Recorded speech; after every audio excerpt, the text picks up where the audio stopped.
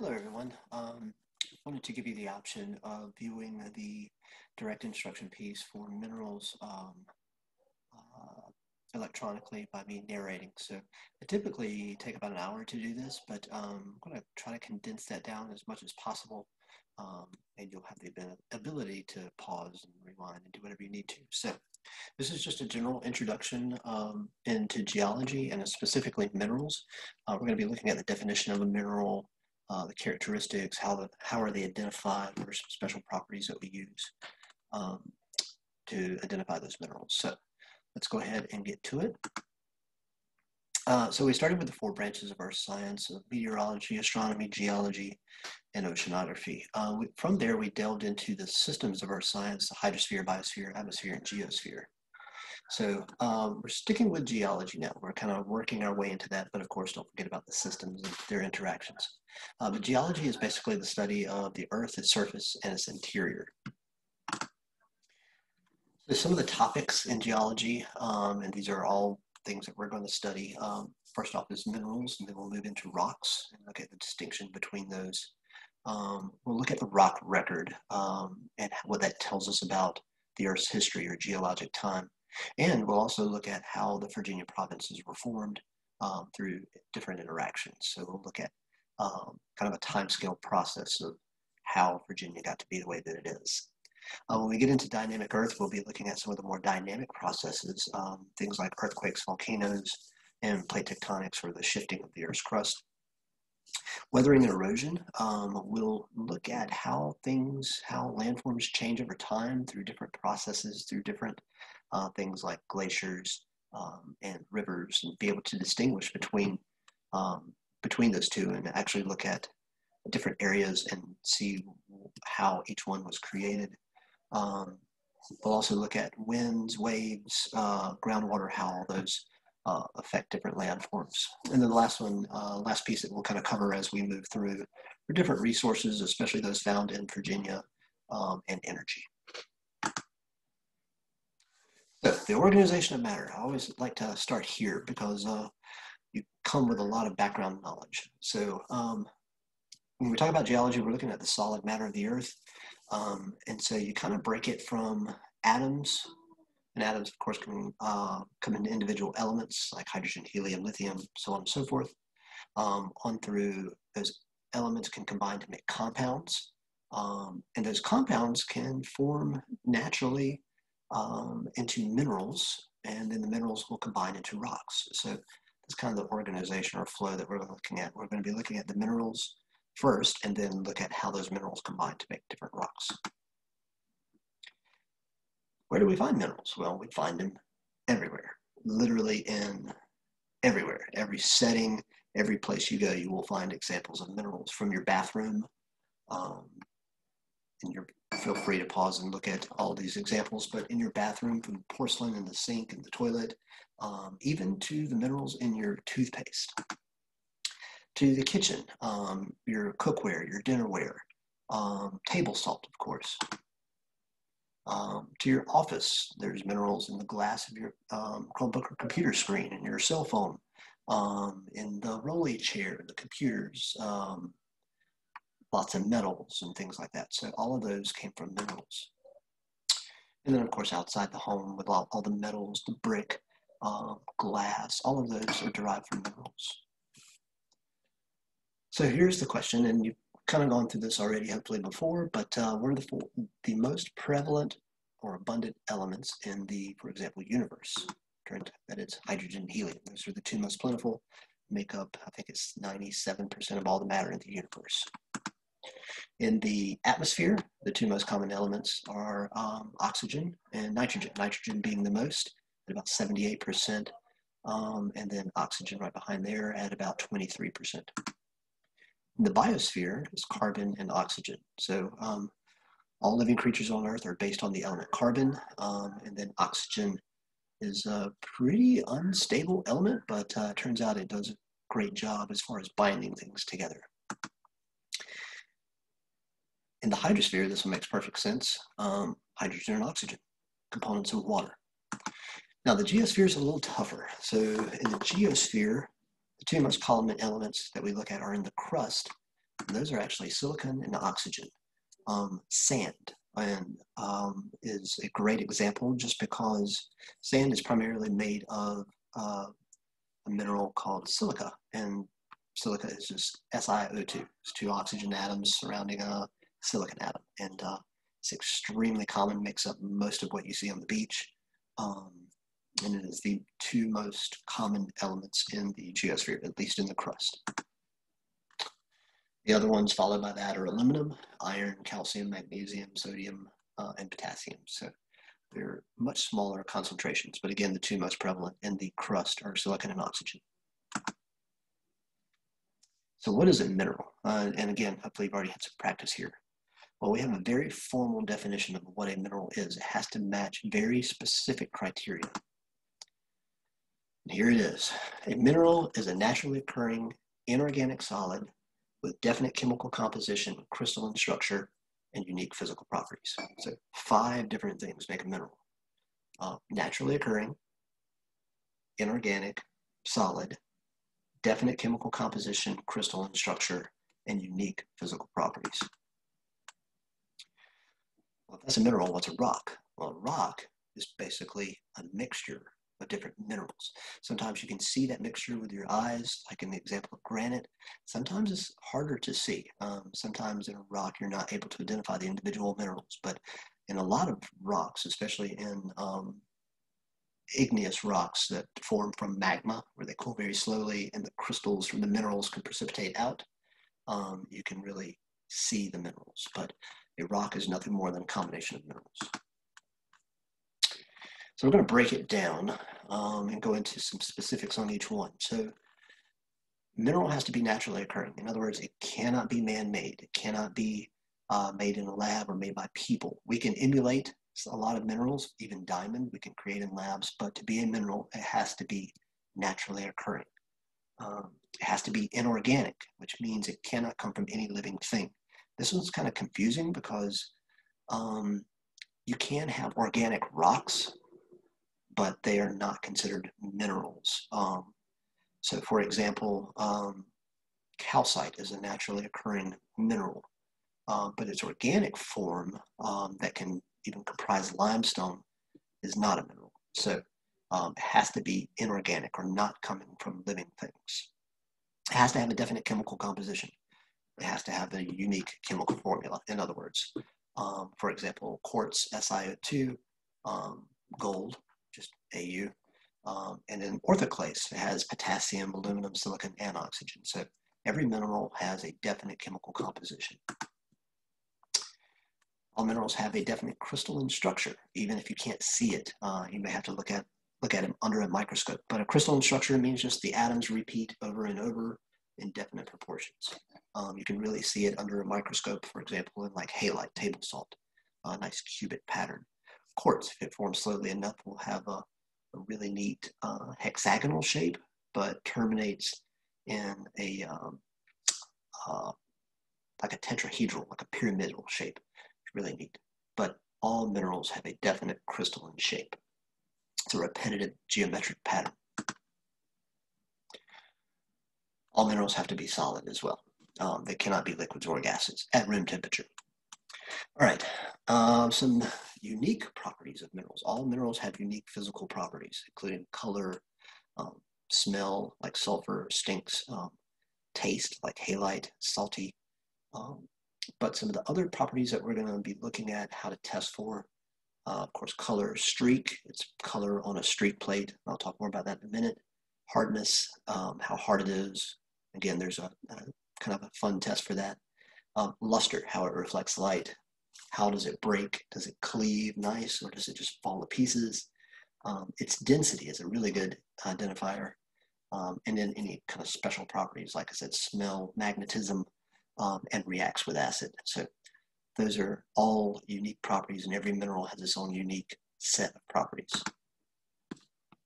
Special note on density. The formula for calculating density is mass divided by volume. So it's really one of the best ways to determine or identify minerals, because each mineral, because it has a unique chemical composition, it will generally have a very specific density. It's an easy way to tell if one mineral from another. For example, you see in a lot of movies where people are just carrying duffel bags full of gold. Totally incorrect. Each one of those bricks is a lot of mass in a very small volume. Gold is a very dense mineral. So to calculate the density of an object, mass divided by volume is a very good identifier. Why is color not a good indicator? So color can help you determine what a mineral is or rule other minerals out, but in and of itself, color is not a very good indicator.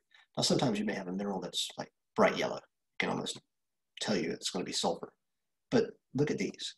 These are all crystals. They're all clear, but they're all different minerals. One of these is worth a lot of money. The rest of them are worth hardly anything.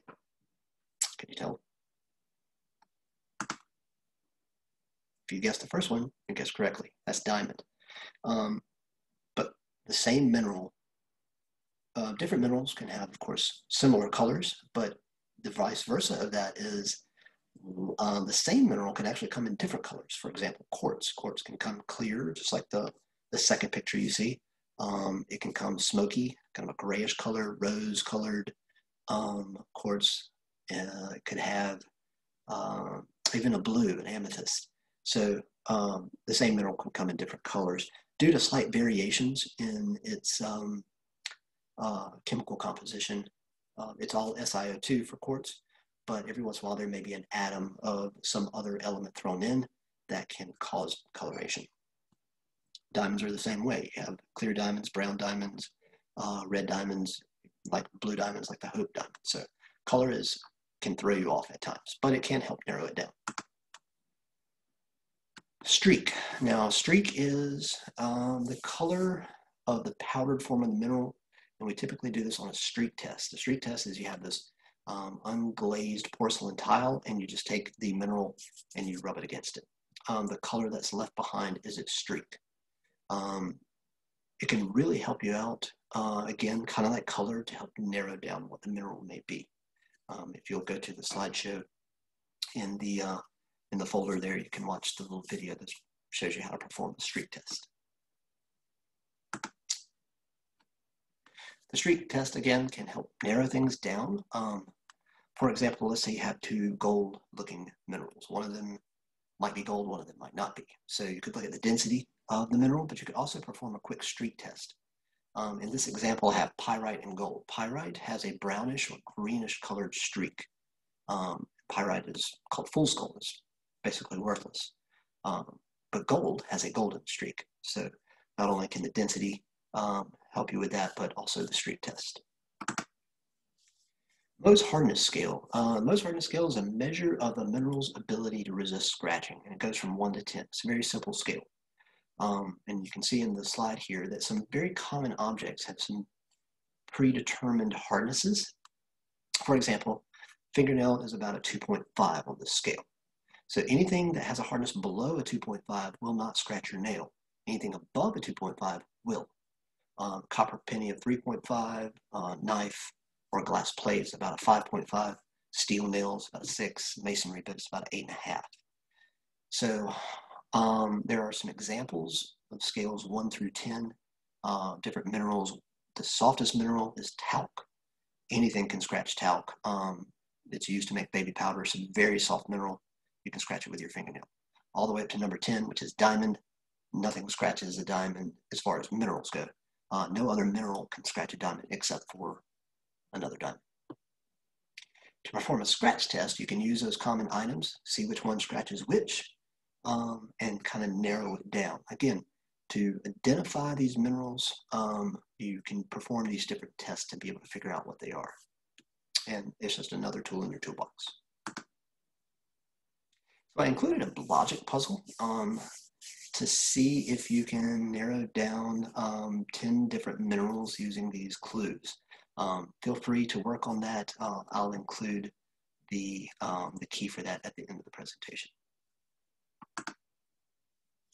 So another physical property of a mineral is luster. Luster is how light is reflected off the surface. You can break it down into two main types, metallic versus non-metallic.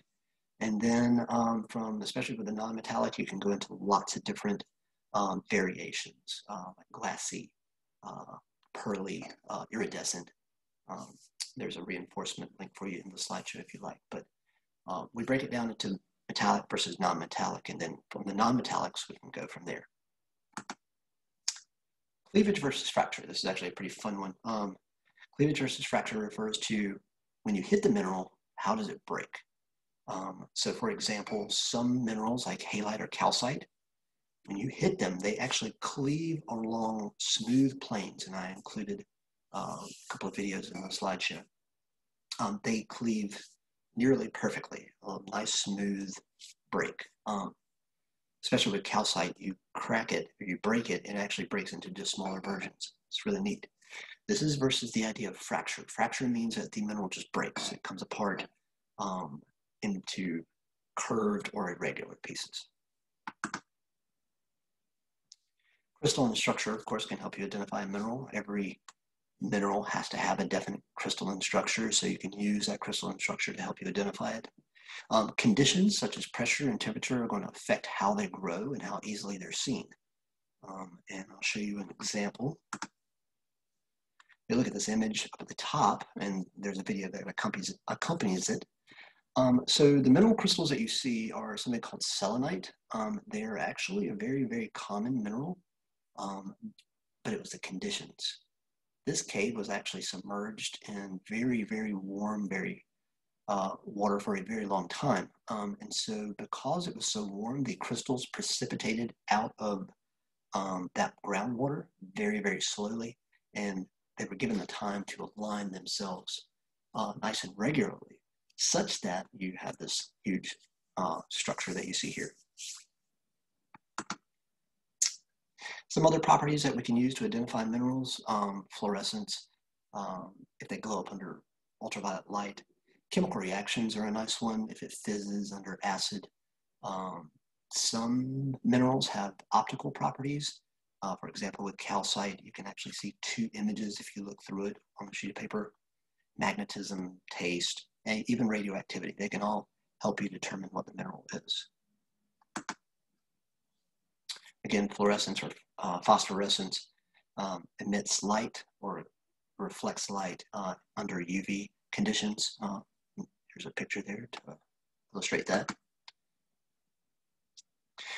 This effect that you see here is called chatoyancy, or the cat's eye effect. Some minerals do have this, and of course, it can help you identify. This is called iridescence. It's where it gives off a rainbow effect. The mineral on the right-hand side there is called bismuth. That was actually created in a lab to precipitate out very nicely, because bismuth usually combines with other materials pretty rapidly. But iridescence, it's again just another trick in your toolbox to be able to identify a mineral. We have two main groups of minerals that we're going to be talking about: the silicates, which contain SiO2 as part of their chemical makeup, and I've shown you some examples here, quartz being the main one. And then the non-silicates. And from the non-silicates, we can break them down into much smaller groups, and we'll do that at a later time. But for now, just know that we can group minerals into two main categories based on their chemical makeup. All right, last little bit. Ores and gems. So a mineral can be just a mineral, or we can subclassify it as an ore or a gem. And it's really simple. We consider a mineral an ore if it gives us something useful. For example, hematite is an iron ore. You can see in the picture there, it's kind of rusty colored. That's from the iron oxide that builds up. Malachite is a copper ore. Galena is a really dense mineral. It's a lead ore. So, lots of lead, actually, it's lead and sulfur. And then gold. Even gold can be considered an ore, often contained in quartz. So if it gives you something useful, it's an ore. If you can cut and polish the mineral, then we consider it a gem.